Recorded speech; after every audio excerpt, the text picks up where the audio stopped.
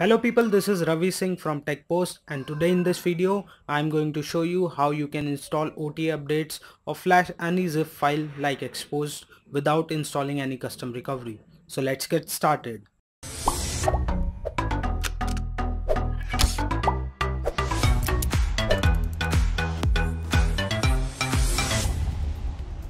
Now this guide will come handy when you have a rooted Android device and you get an OTA update from your manufacturer. Now first let me show you the current device update that I have on my device. This is the August update and now I got the September update, so I need to update my device. So let's go ahead. Download the OTA updates on your device.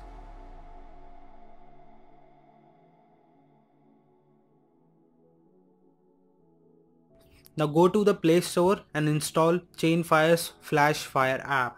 Now this is really important. This app allows you to flash any zip file and do every task that you can do with a custom recovery. Now next, open the Flash Fire app and grant root permissions. Now once you have granted the root permissions, a disclaimer will appear. You need to agree this disclaimer.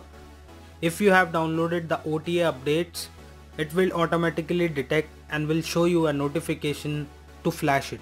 Now hit OK on this and scroll down and you will see a button with flash marked on it. Now finally hit on the flash button, tap OK to proceed.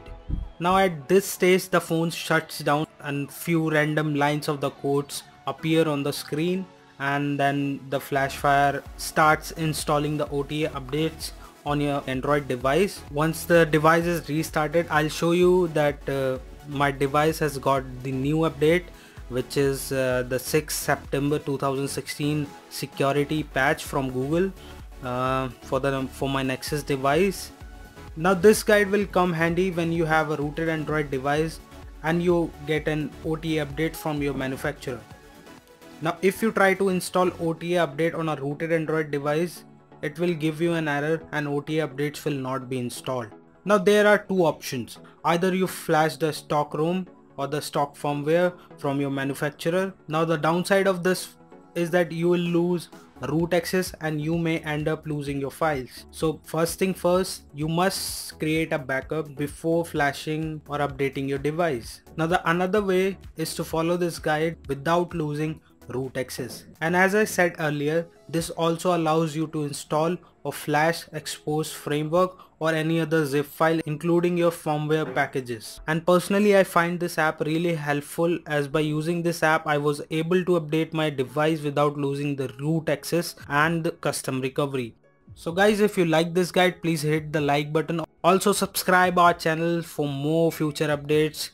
We will keep on creating more interesting videos on Android, iOS, Mac, Linux and Windows. We need your support guys. Please subscribe to our channel. It will help us grow.